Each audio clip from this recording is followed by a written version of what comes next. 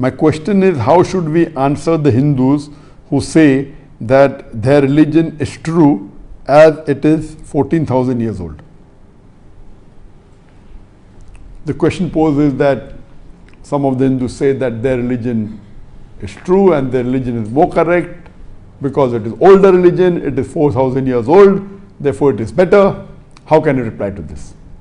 Point number one, everything that is old is not better.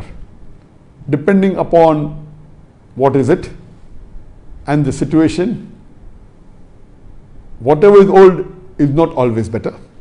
For example, as far as the computers are concerned, later the model of the computer, later the generation, the better it is.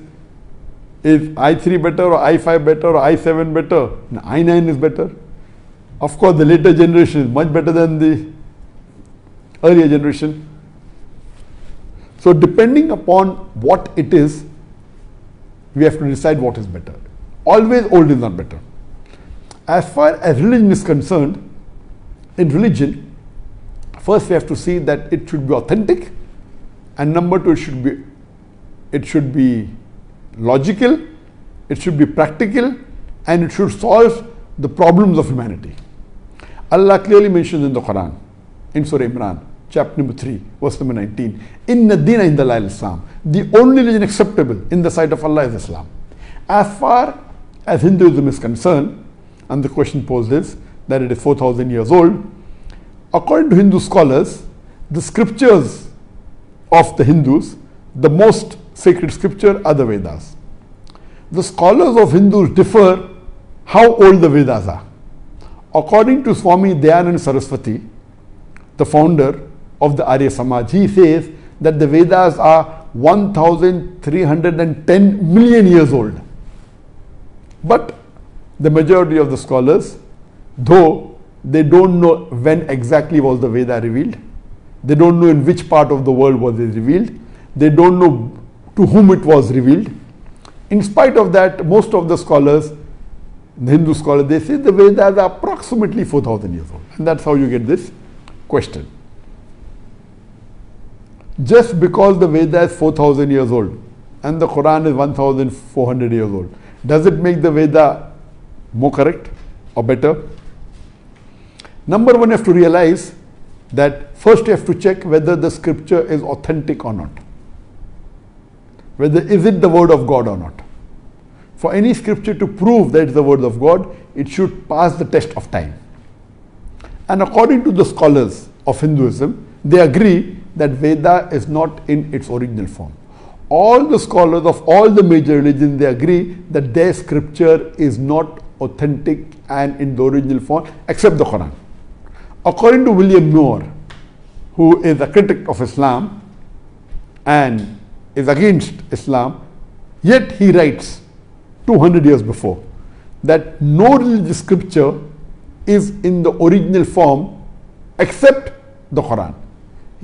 For 12 centuries, and he says, so no scripture has maintained its original form except the Quran for 12 centuries. He said this 200 years before.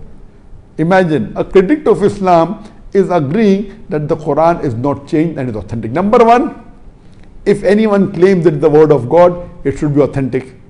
According to scholars of all the major religions, they don't agree that the scripture is authentic and the original form except the glorious Quran.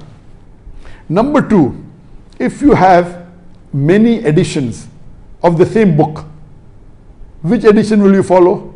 But natural, as long as the book is authentic, you will follow the latest edition. If you have a book, for example, Developing Human Being, Developing Human by Professor Keith Moore, you would like to have the latest edition. You would not like to have the older edition. Later the edition, the more correct it is, as long as the book is authentic. If the book has only one edition, you will go and look for the original book. But if the book has multiple editions, you would like to follow the latest edition. And Allah says in the Quran, in Surah Ra'd, chapter number 13, verse number 38, that وَلِكُلِّ أَجْلٍ كِتَابٍ, in every age have we sent a revelation.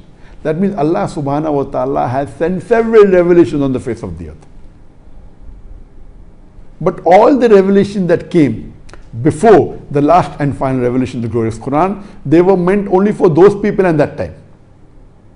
But Quran is the last and final revelation, which was revealed to the last and final messenger, Prophet Muhammad Sallallahu Alaihi Wasallam. It was not sent only for the Muslims or the Arabs, it was sent for the whole of humanity. And Allah says in the Quran, in Surah Anbiya, chapter number 21, verse number 107, وَمَا أَرْسَلْنَاكَ إِلَّا رَحْمَةً لِلْعَالَمِينَ, that we have sent thee not but as a mercy to the whole of humanity, as a mercy to all the creatures, as a mercy to all the worlds. So if you know of a scripture, number one, it should be authentic.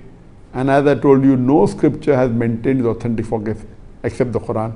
If you have multiple versions of the word of God, you have to follow the last and final version. And as I mentioned, Allah says that He has sent several revelations. By name, only 4 are mentioned in the Quran: the Torah, the Zabur, the Injil, and the Quran. Torah is the Wahi, the revelation which was given to Moses, peace be upon him. Zabur is the Wahi, the revelation which was given to David, peace be upon him. Injil is the Wahi, the revelation which was given to Jesus, peace be upon him. And Quran is the last and final revelation, which was given to the last and final messenger, Prophet Muhammad Sallallahu Alaihi Wasallam. So if you compare, old is not always the best. If it has been changed, it has been corrupted, what is the use of the old book? And if it is not corrupted, you have to follow the last and the latest edition. Now the question may be asked, why did Allah not reveal the Quran earlier? Why did He reveal it 1400 years ago? Why didn't He reveal it 4000 years before, 5000 years before? The reply to this question I give is that Allah subhanahu wa ta'ala sent the right revelation at the right time. I believe that maybe the human beings weren't advanced to receive the last and final revelation. Allah had the Quran in the Lawh Mahfuz. But 1400 years ago, He thought this was the right time that the human being could understand the message. Now they have achieved that level. At that time He revealed the Quran. And Allah says in the Quran, in Surah Ma'idah, chapter number 5, verse number 3, on this day have I perfected a religion for you, and have chosen for you Islam, and have completed my favor on you. So when Allah subhanahu wa ta'ala, who's our creator, He knew that if He had sent this revelation 10,000 years before, maybe people would not be able to understand it. When the human beings got matured 1400 years ago, Allah subhanahu wa ta'ala, our creator, thought it fit that this is the best time to reveal it. And He revealed the Quran. So the logic that because the scripture is old, it is better, is totally wrong. Number one, it should be authentic, it should not be adulterated, there should be no corruption, and Quran is unchanged. And I've given a lecture to prove, is the Quran God's word, that how you can prove it scientifically, it's unchanged. Number two, it should prove itself to be the word of God. The glorious Quran previously was the age of miracles. The Quran is the miracle of miracles. When the Quran was revealed, it was the age of literature and poetry. And the Quran is the best Arabic literature available on the face of the earth. Then came the age of science and technology. And alhamdulillah, today, if we put the religious scriptures to test, the only scripture that passes the test of modern science is the glorious Quran. So Quran passes the test of modern science. All the other scriptures, if we put the test of science, they fail. Quran is not a book of science, S-C-I-E-N-C, it's a book of science, S-I-G-N-S. There are more than 6,000 ayats signed in the glorious Quran, out of which more than 1,000 speak about science. There is not a single verse in the glorious Quran which goes against established science. So alhamdulillah, if we put it to the test of science, the only scripture that passes is the glorious Quran. So Quran is the last and final revelation of Allah subhanahu wa ta'ala, which was revealed to the last and final messenger, Prophet Muhammad, peace be upon him.